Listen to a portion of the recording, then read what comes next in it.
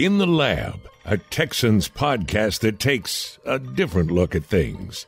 Drew Dougherty and John Harris have their lab coats and goggles on, and the Bunsen burners burning. Here's Drew.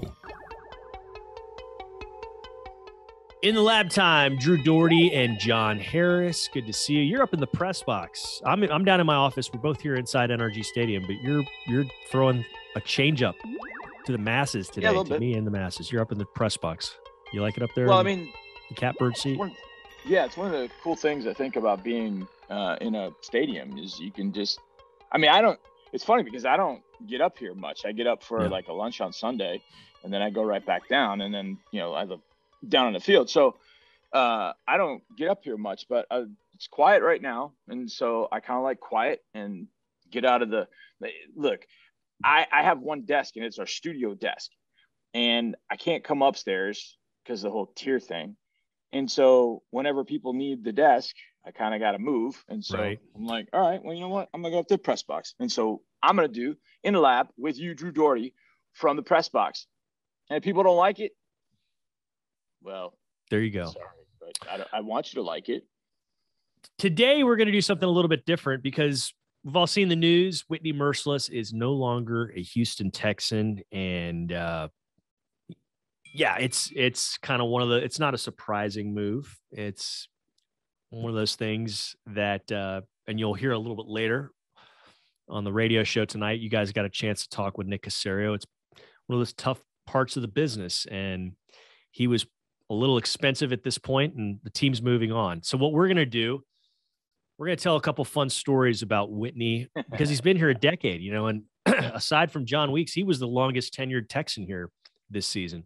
So John Weeks remains, and John Weeks put out a nice Instagram post showing the two of them walking out to midfield and talked about how his family, and Whitney himself put up a nice thank you post to Houston and the McNair family and the Texans organization.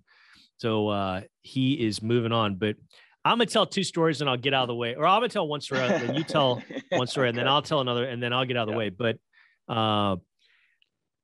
in 2010, 11, 12, and 13, I was at the airport the Friday morning of the draft. So Texans would have a first rounder on Thursday night. They'd fly him into town on Friday morning with his family, and they'd basically show him around the building. He'd have a press conference. He'd meet with the front office folks, his coaches, the equipment people, kind of a whirlwind day for the guy. And when I was there doing that back in those days, it was me and a guy named Sean Washington, who I don't know exactly what he did, but he did just about everything and did it well. Yeah. And it was the two of us, and we would ride in the limo to Intercontinental Airport, and I had a camera and a microphone, and he had some other stuff like some hats and stuff for the family and some newspaper article. And when the family and the player would come out of the secure area, we were there to meet him, and he'd introduce himself, and then I'd say, "Hi, I'm Drew. It's good to meet you. We're going to put this microphone on you, and we're going to record your experiences." So did that with Kareem Jackson, did that with J.J. Watt, did it with Whitney Mercilus, did it with DeAndre Hopkins. And it was pretty fun. By the time I got to Whitney, I'd sort of gotten it down better, and I could, white balance and get the audio and all that stuff, framing.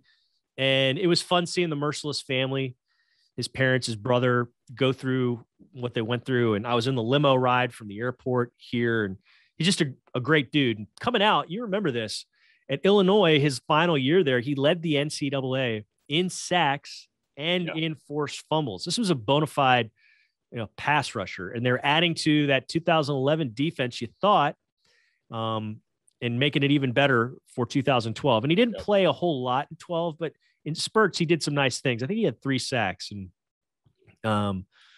it was just a cool thing to be a part and see that first day, that wonder, because I'm sure their heads are spinning, or were spinning at the time, and they're going to a new place and they're excited. And he was excited to be here, and he knew that the Texans were winning at that point and had high expectations. And he was pumped to be a part of it. So that's one of the first things I thought of when I saw the news, and I was bummed for him on a personal. I understand football wise why it's all going down, but He's a good dude, and I had a lot of fun times with interviewing him and being around him over the years. I'll tell another one in a little bit, but what's the first thing you thought of when you saw what was going down with Mercilus? Well, the first emotion is just sad because like you said, when he showed up, from the time he showed up in 2012 through now, and hopefully this extends for decades and decades, he became Houston. He really became a renaissance man of Houston, creating a restaurant concept with his restaurant entrepreneurs. Chris Shepard, for one charities. Of them. Yeah, Chris Shepard, a great fan of the Texans. The things that he did for Houston, just take the football. We'll talk about the football, but the football thing aside, just what he did for Houston, what he did for families. I know his charity, he focused his charity at different points on different sort of other charitable endeavors kind of within it, kind of like he was doing with his restaurant concept, where they had like five different things. Yeah, he would mix it up. And one of those that he did, he focused on kids with autism, and obviously that strikes pretty close to my heart. And I just, everything he did just reeked of such professionalism, such love for the city, such love for people. And that was probably the first thing that hit me. From a football standpoint, there's one seminal moment to me, and it's week 8 of the 2015 season against the Tennessee Titans. Now, in 2015, you remember it was ugly there for a bit. Get beat by the Kansas City Chiefs right out of the gate. Quarterback controversy. They're going back and forth. We got spanked in Atlanta. The week prior, we got out of Miami, and everything that could go wrong went wrong. Backup quarterback missed the plane. It's 41-0 at the half. I mean, it is a complete and total disaster. And that season is circling the drain like none other. So it's week 8, and Tennessee's coming in here, 2015. And it was early in the game, and the Titans ran at Whitney. And I'll never forget it. Whitney stoned the tackle. I mean, stoned him. Just absolutely stood him up.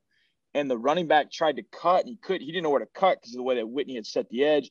He bounced out. Whitney made the tackle for a loss. The rest of that game, Whitney just took it over.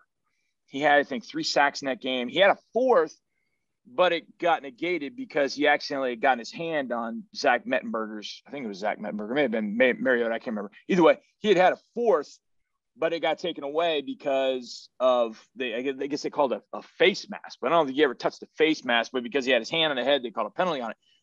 And he went absolutely berserk. And this was a year after Jadeveon Clowney had gotten drafted. So when JD got drafted, it's like, well, you're going to put JD on the edge. And it was like, whoa, is Witt the odd man out here? You just drafted him in 2012.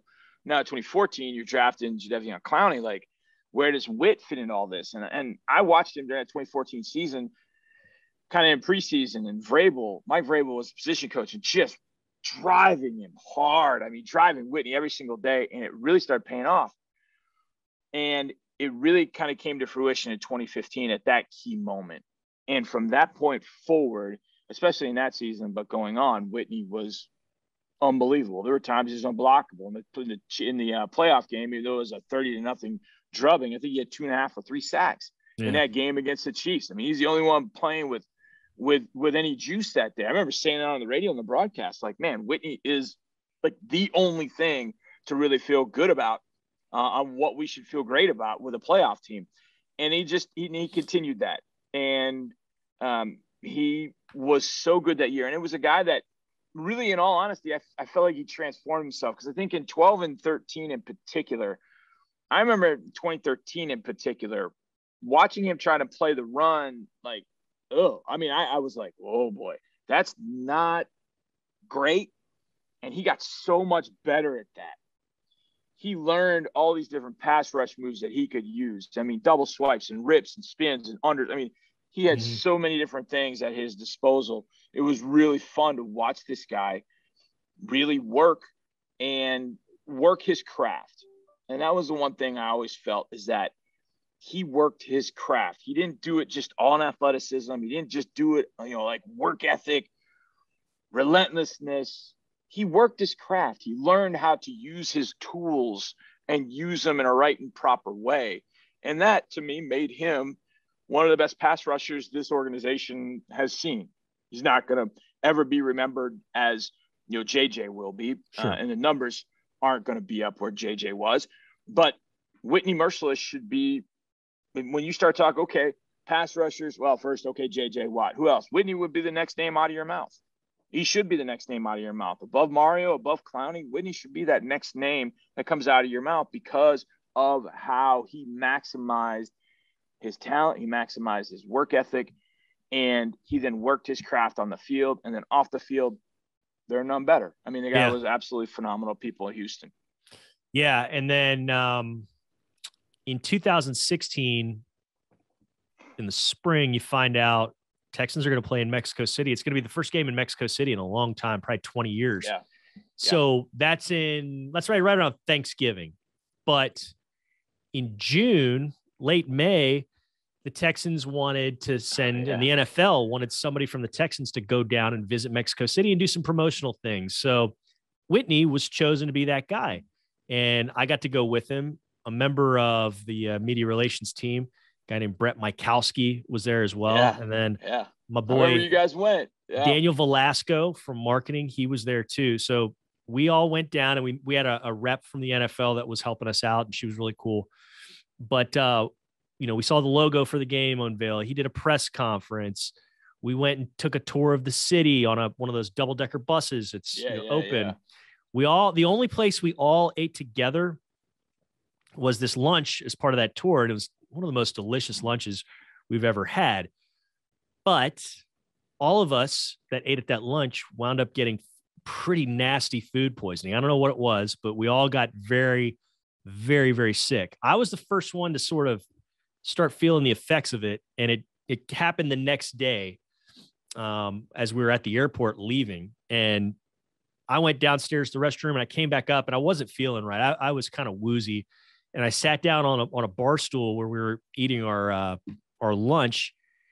And the next thing I know, I'm opening my eyes and I'm on the ground, and Whitney's looking at me. He's over me. Mykowski, Daniel Vlad, they're all looking at me like, hey, you all right? And Whitney's dabbing blood off of right here, this cut. Oh, my gosh. Yeah, I mean, I split that open. I split the back of my head open. I don't know if I ever knew that. I knew you had gotten sick. I didn't know that. Oh, my God. Yeah, he like most players probably would have been caring but would have been watching it from afar. Like, hey, let somebody else. He was in there. He was just that's the type of dude he is, and that'll always stick with me. That's a minor thing. Like, he's just helping out, but I always remember that. But he got sick later the next day, and so did the other two. I had to go to the hospital to get like my head stitched up, and they're like, why'd you pass out? So they did observation, and I was fine, but they noticed that I was like dehydrated and going. So I got an IV and I got better. They had to like just kind of fight it and let it go through their system. So I was better the next day, but they had it that whole week. And he's just a really cool guy. I'm always going to remember him very fondly, and he's one of my favorite Houston Texans for sure. And I wish him well. And I hope he does pop up with somebody else. Hope he gets a chance to play in the playoffs and win a ring. And I only wish the best for him, but I know, he loves the city of Houston, and he loves his time here. And, I'm a big fan of Whitney Mercilus. Yeah. So I'll tell this quick one, and then we always used to joke about the mole that got us sick at that restaurant in Mexico City. It's like, don't put mole on that, Whitney. So after a while, got to know, we all get to know the guys a little bit. And so I got to know Whit. And so this was probably, 2016, 2017. So we'd gotten to know each other for a few years.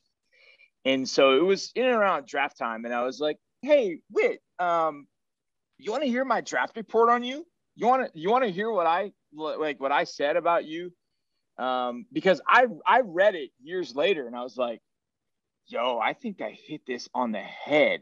But I wanted to kind of see what he thought. So I can't remember if we recorded this or if we were just kind of messing around beforehand. And so I read it to him, and I'm reading, kind of watching his reaction. And he's like, I got about halfway through. He's like, dang. And so I kept going. I finished, and he just looked at me. He goes, dog, you nailed it. I didn't really say anything that was like totally, negative, but I did say, look, there's, he's going to have to learn how to do a couple things because he hasn't really done that at Illinois. So he's going to have to kind of add those to his repertoire, especially if he is put in this kind of defense, because ironically at Illinois, he was a 4-3 defensive end. And there was always talk this offseason, like, oh, he's going to be a 4-3 defense. Well, that's what he was at Illinois. Yeah. And so I think one of the comments I made was, could he be a 3-4 outside linebacker? Because that would just open things up. He'd have to learn how to drop in coverage and some of those things. But I got done. It actually is one of the best draft reports I had ever written and got dead on.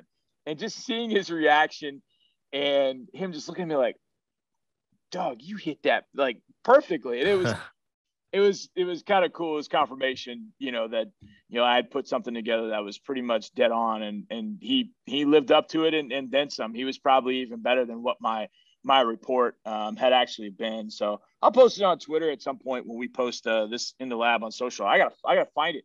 2012 is a long time ago and about 3 computers ago. So there's no telling where that scout report is from Whit many years ago.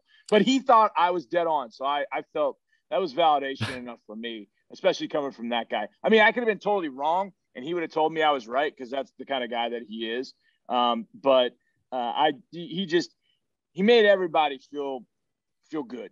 He made everybody feel good. And there aren't many people in this world that can make everybody feel good. Days like this, for guys like you and me who work in the building and around these guys, it's a crappy day. It's part of the business. We've seen it happen. It's going to happen to everyone in one shape or another. But best of luck and happy trails to you, Whitney Mercilus. You've been a great Houston Texan, and we'll always be big fans of yours. John, I think let's wrap it up, man. Cool with you? Man, absolutely. Right. Let's do it. Big thanks to Whit. You put it perfectly, Drew. And this is good to do, to talk about that guy. Okie doke. We'll see you around, and thank you for listening and watching on In the Lab.